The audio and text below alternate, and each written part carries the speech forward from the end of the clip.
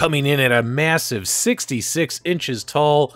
That's right, ladies and gentlemen, tea time is now. This is the review of the Arcade1Up Golden Tee 3D Golf Arcade Cabinet. Special shout out to my buddy Vern and his family. They received their unit before I did. My unit's not even going to be here for a couple of weeks. And they let me come over to their house, do an unboxing. Link is in the video description below. And also so I could film my review. For starters, this is absolutely a beautiful cabinet by Arcade1Up. I'm very, very impressed with the overall size, quality of the graphics, as well as many other things we'll point out in the review. And of course, there are opportunities for improvement along the way. Love the wood finish on here. I actually think those graphics with the little wood, with the little divots in the wood, I actually think that looks a lot better than the Pac-Man Anniversary Edition cabinets with that wood grain, as you can kind of see in the background. I kind of like this lighter version better. As you can see, gone are the risers, man. You build a base of the cabinet, and then you connect the base to the top of the cabinet.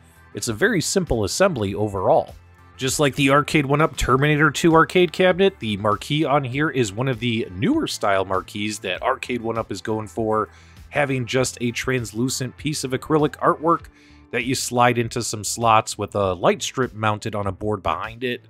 The artwork on here looks really good. And whether you are in a brightly lit room, like this camera shot here, where this Marquee is actually turned on right here. Marquee does not wash out, looks really good in a well-lit room. And if you're in your dark arcade room, with just your arcade machines turned on and all your little lights all over your arcade room, it's gonna look fantastic like this. It pops, doesn't wash out. I mean, literally, you have to be like 20 feet away from this thing to not tell what it is or what it says. This is a really well done lit Marquee. I'm impressed. Everything about this arcade cabinet has a big boy feel to it, from the sheer just ginormous size of it compared to a standard Arcade1Up, like the one on the right hand side there. Standard Arcade1Up on a riser. This thing just dwarfs it in every category. The control deck is a couple of inches wider. The cabinet is many, many inches taller. As well as we don't have that weird looking riser that you try to blend in with the artwork. Everything is a single panel or two panels screwed together, but it looks like a single panel. And unlike the Arcade1Up Big Blue cabinet, I love seeing that Arcade1Up included some really nice speaker grills to cover the speakers. The speakers themselves are the same speakers you would find in other cabinets.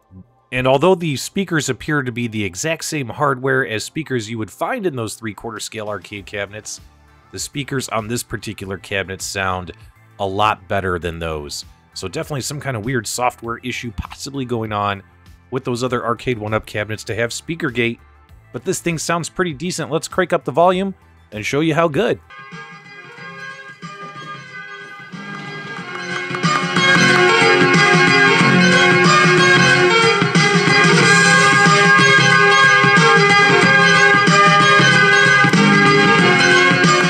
The molded coin door that comes included with the cabinet that you screw into the kick plate during assembly is a plastic molded coin door, but it's done really, really well. This is the first time I've seen one of these Arcade1Up molded coin doors, and I gotta say, I'm very impressed with the one that they have on top of the Golden Tee here.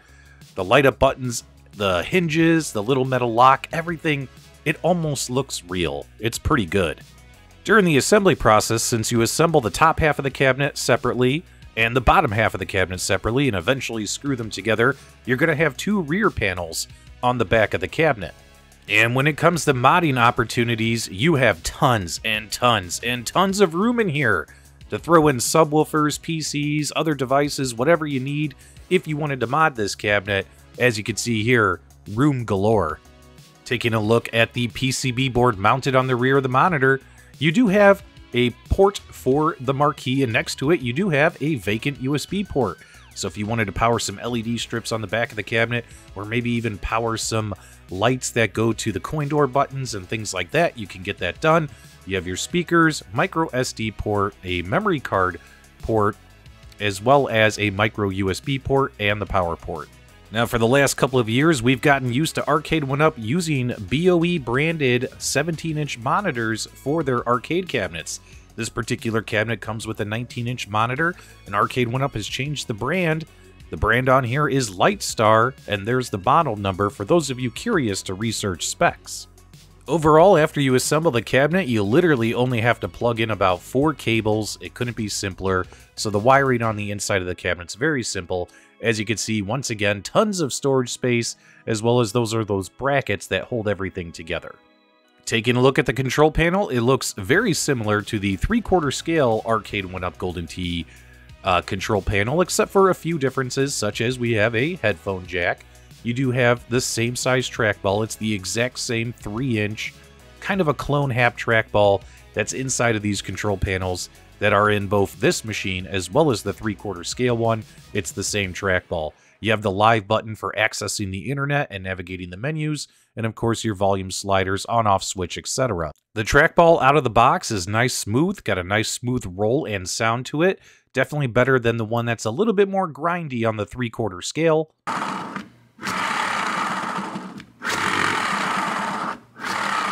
My assumption is that the metal pins and rollers that this trackball spins on might be improved versus the original 3-inch trackball that's on the other cabinets. However, I didn't want to crack open Vern's trackball because this is not my cabinet. I'll definitely crack open mine when I receive my cabinet in a couple of weeks and do a comparison follow-up video. Overall, love the size of the control panel in the unit. I'm 5'11", no worries about me hitting my hand against the screen on this control panel. One small opportunity for improvement, or for the modders out there, would be to add maybe some artwork to the front of this control panel. I understand that the kick plate was predominantly black in color with just a coin door on it, but having that control panel also black, it just makes this entire cabinet look like just one big black cabinet, kind of boring from the front. Obviously the artwork on the sides look fantastic, but the front of this cabinet I think needs a little bit more color. Besides just the marquee and the control panel, I probably would like to put some artwork there. Alright, let's check out the user interface, options, and games included. So this does come with 8 games. They're spread out amongst 2 pages on the user interface. You got your Golden Tee 3D 95, you got your Golden Tee 97, 98, 99, you got your Golden Tee 2K, Golden Tee Classic, you have your Shuffle Shot, as well as your World Class Bowling. And Shuffle Shot also has 4 different kinds of games you can play as well inside of it, and obviously all of these games have multiple courses, lots of replay value. I have to say these are the best online leaderboards and options I've seen from Arcade1Up so far myself personally. For every single game you go to, every single game, they have different leaderboard options for every single course, such as what is the longest drive, who had the most birdies on a particular course, who had the most eagles on a particular course, who hit the most greens on a particular course, how many fairways were hit on a particular course, what your total score was on a particular course. All of these different leaderboard options, longest putt, etc. for every single course on every single game. Lots of opportunity to get your name on the leaderboards. I absolutely love this. This is fantastic. The leaderboards for the golf games are fantastic. When you take a look at the leaderboards for the Shuffle Shot game, for instance, as you can see here, the Shuffle Shot has several different game modes that you can choose from, which we'll show you here shortly. But again, many different leaderboard options, ways to get yourself on the leaderboard. And when it comes to the bowling, who's got the best bowling scores? Who are the highest kingpins? On flash mode, on regular mode, has anyone hit a 300? Who's in the 300 club? Who's in the 710 split club? Etc. Fantastic leaderboard options on this cabinet.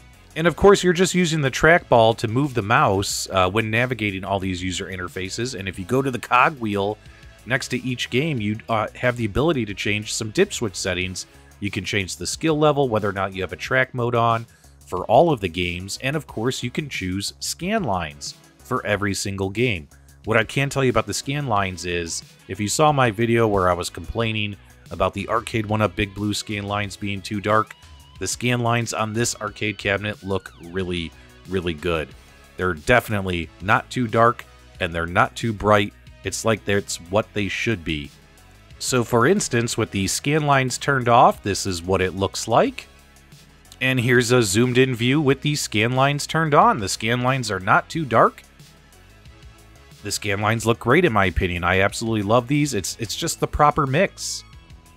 And it actually makes the games all look better on the cabinet as well. My opinion, Would recommend playing with scan lines turned on all games at all times. I think it looks great. And of course, the last thing to show really quickly on the user interface is underneath your internet settings.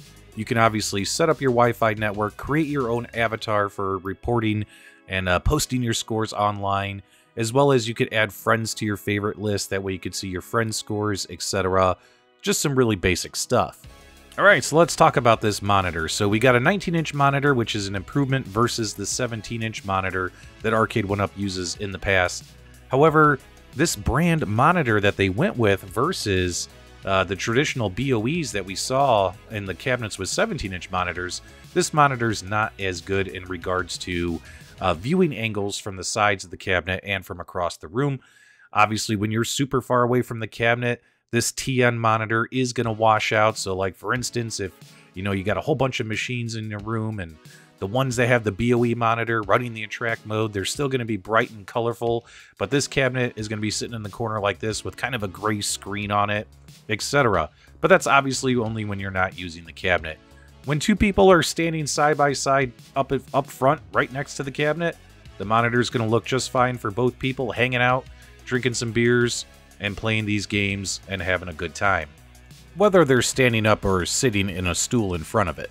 Alright, let's talk about the games and the gameplay and the emulation. Obviously, Arcade1Up knows how to emulate the Golden Tee golf games. They really had minimal to zero complaints on the 3/4 scale cabinet on the performance of those games. These are all the very old school Golden Tee games. These aren't the most difficult games in the world to emulate. A lot of people can get these up and running on a ton of multicade devices and things like that. The Arcade1Up PCB can easily handle all of the Golden Tee golf games, all the different courses and stuff that are included on here, because they're all the old ones. All the ones from 1995 to 2000. They all look, play, perform, and sound pretty good as well, because I like the speakers on this cabinet. I understand it's a Golden Tee cabinet, and we have 6 Golden Tee games on here, but I wish they would have maybe gone with 4 or 5 Golden Tees and kind of mixed things up just a little bit more. But then again, guess what? They did give us world-class bowling and the shuffle shot games, and these games are super fun to play on this cabinet. Let's check it out. One opportunity for improvement, in my opinion, is we do have an 8-game cabinet, but 6 of the games are golf games, 1 bowling game, and shuffle shot. I understand this is a Golden Tee cabinet. It's a golfing-themed cabinet, but it would have been nice, in my opinion, to maybe have 5 golf games. You could have got rid of one of the Golden Tees and given us just another variety game, such as, cornhole or something. They could have thrown something else on here, taking advantage of that trackball to go with the bowling and the shuffle shot.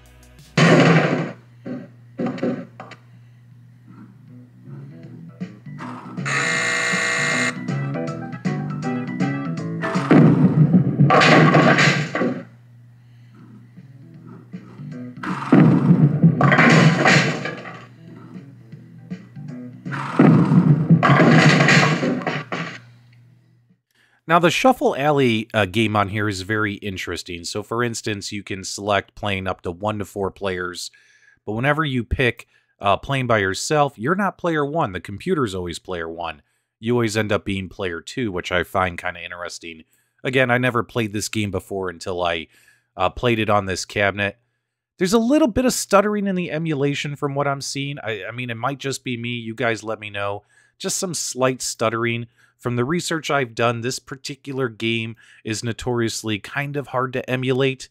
For the most part, you don't really notice it, when you're actually playing on the cabinet. But then again, if someone's an expert on this game, definitely let me know your thoughts below. It's super fun, super challenging, and, everything works really well. It's just the occasional stutter on this game. I really don't see that stutter with the bowling game.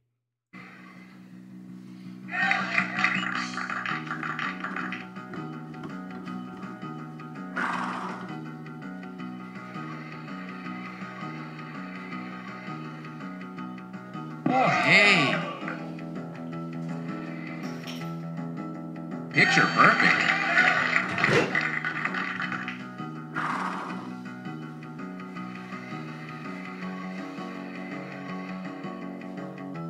Oh, hey, that's a keeper. 30.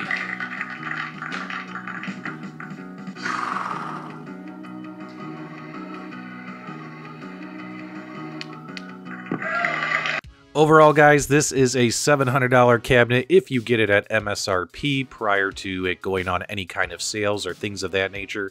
I got mine on pre-order. Mine will be coming in a couple of weeks. I greatly appreciate my buddy Vern letting me use his for the purpose of this review and checking it out the last couple of days. This is an expensive cabinet, and I think the biggest opportunity for improvement is the monitor. I think a lot of people are going to have issues with the monitor. I myself can live with it because, you know what? It doesn't wash out when I'm standing in front of it playing it, and I guess that's the most important thing than somebody looking over my shoulder. Minus that, when it comes to the sound definitely sounds better than other Arcade1Up cabinets recently that have had those speaker gate issues. The sound, the control panel, the size of the cabinet, build quality of the cabinet, coin door mold, speakers, light up marquee, everything else goes in the positive column in my book. So I'm pretty much digging this particular purchase. I'm going to do some additional testing and some follow-up videos on the emulation on World Class Bowling as well as Shuffle Alley as well. Trying to get those games up and running on my main PC here at home. That way we can do some additional side-by-side comparisons. But then again, even if we find something kind of funky, I have a feeling a lot of casual owners won't even notice and they won't even care because the games themselves, they're running pretty well on this cabinet. Let me know what you guys think. I'm liking this one. Give me your feedback, thoughts below. If you enjoyed the review, give me a thumbs up on the way out. And as always, my dudes, thank you for subscribing.